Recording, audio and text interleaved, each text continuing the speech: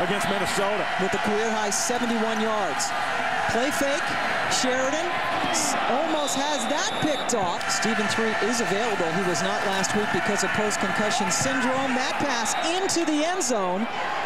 Darryl Stoneham, one of the 10 true freshmen who played for Michigan, was the intended receiver, but Sherrick McManus got in the way.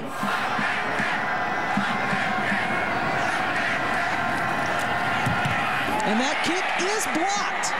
Northwestern's Corey Wooten, its very talented defensive end, able to get a hand on it, and the game remains scoreless. And Wooten's 6'7", and he's got some leap to him, and he got the big hand up and knocked that one away. Artavius Odoms, who is the best punt returner in Big Ten games, as Stephen Demos sends a line drive towards him. That's a live football. Northwestern pounces on it, and they have it. Eric Peterman in Ann Arbor. 3rd and 18. Northwestern plays it safe with Simmons, and it works. Simmons breaks a 3rd and 18 into the end zone for a touchdown. So you think Pat Fitzgerald's going a little bit conservatively there. His offensive coordinator, Mick McCall, and Simmons breaks it for 6. Here on 2nd and 10. Shaw cuts it inside and doesn't get much room at all. John Gill, a senior from California, dropped him, in fact, for a 2-yard loss. 3rd and 11. Sheridan has everybody covered downfield. He finally tried to get it off to Matthews, but that falls incomplete as they're going for it on 4th and 3. They got Matthews singled up at the bottom. Sheridan on the roll, has it almost intercepted. That's 3 passes now that Northwestern has almost picked off. That time Brad Phillips couldn't come up with it, but it really doesn't matter all that much. Thank you, Wendy. Northwestern's 5th punt. They only have 6 first downs, and Demos, who had his last one blocked, got some nice spin on that one. The Northwestern special teamers down it right near the goal line. Was going to be a big part of it, got hurt, and now he is a big part. 2nd and 7, Sheridan hangs onto it and loses about a yard. Prince Patang, who has played very steadily, drops him, in fact, for a 3-yard loss. 3rd and 10, Sheridan completes it to Brown, but he's about 8 yards short of the first down. Corbin Bryant and Brendan Smith converging on the tackle, so the first possession of the second half results in a punt. Zoltan Mesko, the best punter in this conference, is semifinalist for the Ray Guy Award, which goes to the best punter in the country, has it partially blocked. We have had special teams plays like that, a couple of block punts now, a blocked field goal, and Northwestern in terrific field position. Ben Johnson, who blocks that punt. Barely even had to raise his arm to do it. That's just a punter error. Boucher on the run, gets the pass off and completed to Ross Lane. Longest pass play of the day by far. The previous high was 8 yards. That one went for 20. Boucher completes again to Lane, who was close to the first down, stopped a little bit short of the 10-yard line by Obieze. 3rd and goal. Going again into the end zone for Lane, and this time the connection is made. Touchdown, Wildcats. Ross Lane finally gets on the board, has 10 career touchdowns, didn't have any on the season, and he beats Donovan Warren on a skinny post, and Boucher patiently waits for it to clear and throws a strike, and Northwestern answers. 3 receivers to Boucher's right.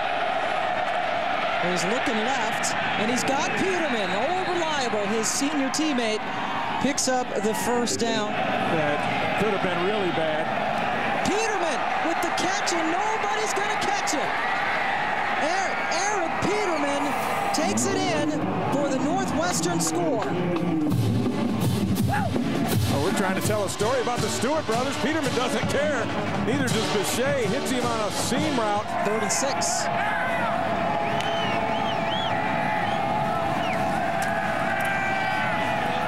Sheridan really has nowhere to go but down. The ball is loose.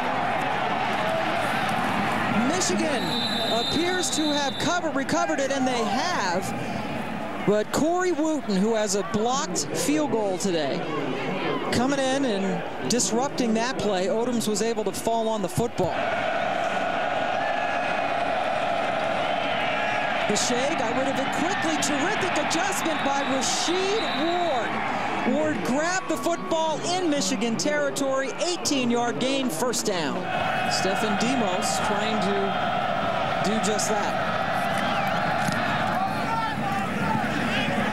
Odoms runs away from it, and it is down inside the 5. So Pat Fitzgerald got exactly what he wanted on the 32-yard punt, as it was downed by Lee Coleman around the 4-yard line. Brown again. This time he gets nothing.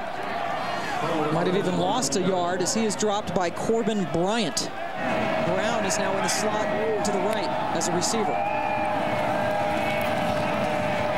3 going into the end zone and overthrows it. It is picked off. Jordan Maben got the ball that was intended for the tight end, Mike Massey.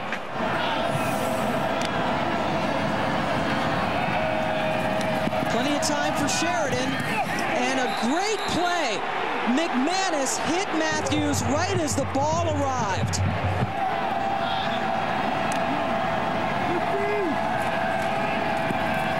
Sheridan, pursued by John Gill, forces it, and it's incomplete. Northwestern gets the ball back. Prince Quatang knocked it down. Sheridan was hotly pursued by John Gill.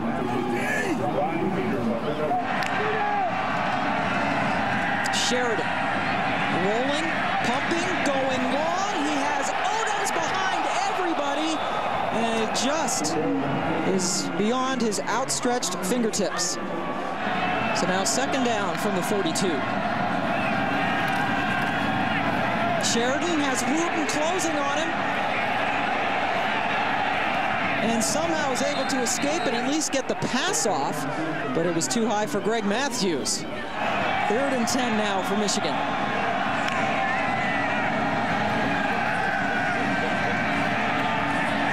Sheridan throwing long into triple coverage, and that one could have been intercepted. Greg Matthews there in the maize and blue shirt.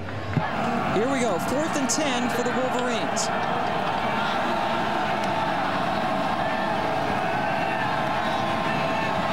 Sheridan throws it out of bounds. Greg Matthews near the first down marker, but he couldn't connect, and Northwestern gets the ball back on downs again.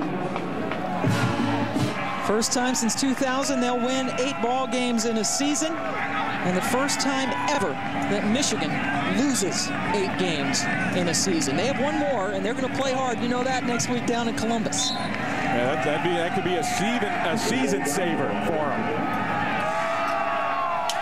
So Rich Rodriguez's team goes off the field with the kind of history he did not want to make, and that's the first 8-loss season in the history of this 129-year historic football program.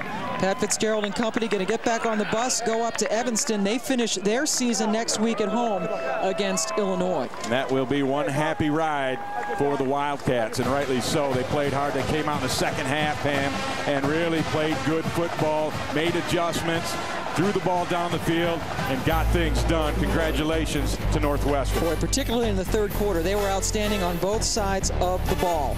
So Northwestern wins it by the final of 21-14.